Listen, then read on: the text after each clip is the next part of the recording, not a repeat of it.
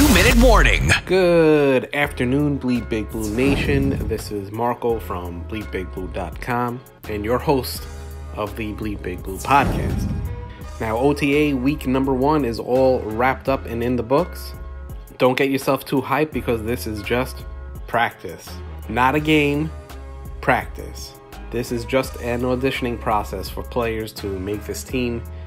Eventually, they're going to have to cut that 90-man roster down to 53. This is the shot for players to impress someone and make that squad, or a backup to become a starter. This is where it starts. You know that old saying, make a good first impression. Well, the OTAs is making a good first impression. Let's move on to free agent Mychal Kendricks. He's still not signed, and the rumor mill is pretty quiet with him. I think it's a good move if the Giants make an offer, but I don't know what they can offer. According to a bunch of reports, the Eagles asked him to take a big pay cut.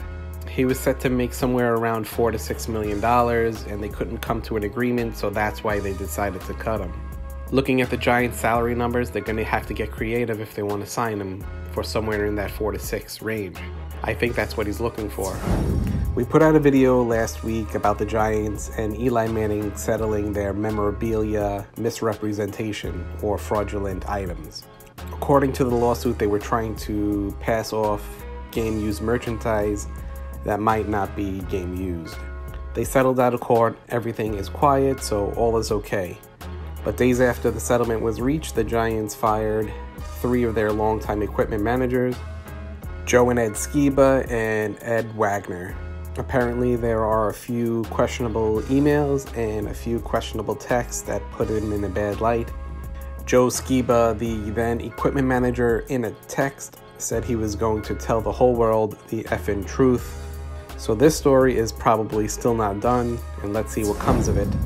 If you are new here and like what's going on, please hit that subscribe button. Turn on notifications, this way when we go live you don't miss anything. Feel free to leave a comment down below in the comment section. Also, we put out some new merch. A link to that is in the description below. If you've bought a shirt, please tag me. Eventually, I'd like to get them up and show people rocking the merch. If you need any other information about the channel or the website, again, links are in the description. I will talk to you all later on. Peace.